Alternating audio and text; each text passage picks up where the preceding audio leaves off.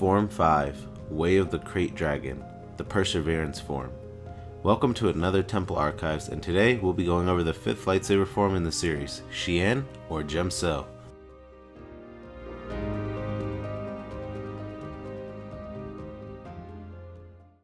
Unlike most other forms, Form 5 has two variants from which users preferred, Xian and Djem-so. We'll start first with the Xian variation. The opening stance was a high guard position with the hilt held in a two-handed grip above the user's head and blade angled upward and behind the user. The dominant leg was held back, enabling step-through strikes. Xian was dubbed the Perseverance form. It was well adapted to guard against blaster fire and enemy strikes while still being able to launch powerful counterattacks. The style was focused on having multiple opponents and was great for Jedi since they were usually outnumbered. Xian users were proficient in the barrier of blades, which defended the user from blaster fire and redirected some of the incoming fire back at their opponents. Some users used the reverse Xian grip, a variation in which the user held the hilt in a backward position, exposing the front. This let the user perform long sweeping strikes to take down multiple enemies at a time. Xian weaknesses lie in single opponents.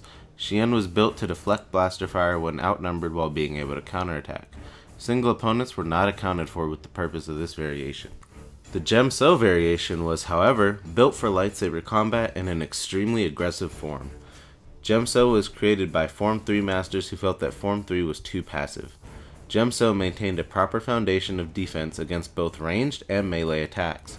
Immediately after defending against a strike, a Djem-so user would counterattack, seeking to dominate the duel. Djem-so placed a heavy focus on brute strength and power, with wide, powerful strikes and parries followed by counterattack. Djem-so users also pressed the assault with force-enhanced strength and powerful blade combinations. Djem-so has a lack of mobility, making its weakness forms such as Ataru, which can move around Djem-so's weak spots. Wielders of large stature generally choose Form 5, due to it requiring less agility than other forms.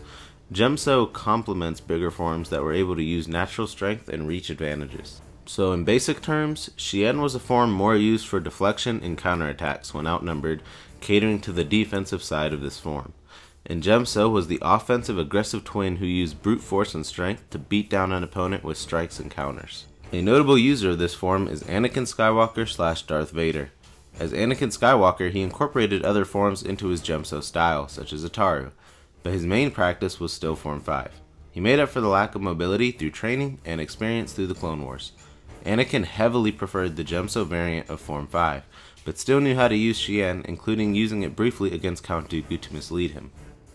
After turning into Darth Vader and gaining his mobility-lacking suit, he had to hone his skills in Form 5, once again mixing other forms into his style, but mainly using an even more aggressive form of Djem-so. Darth Vader's defense was impenetrable, and his counterattacks were just as lethal, making him a great and extremely aggressive duelist. His defeat came at the hands of Luke Skywalker, who also used Form 5, but never could get the upper hand against his father. In their final battle, though, Vader taunted Luke, prompting Luke to draw upon the dark side briefly and overpower his father with Form 5.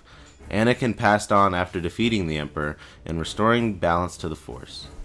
That's it for this Temple Archive, everybody. What did you like about Form 5? Is this the form for you? Remember to check out the other content here, and share this video and subscribe, and I'll see you guys later.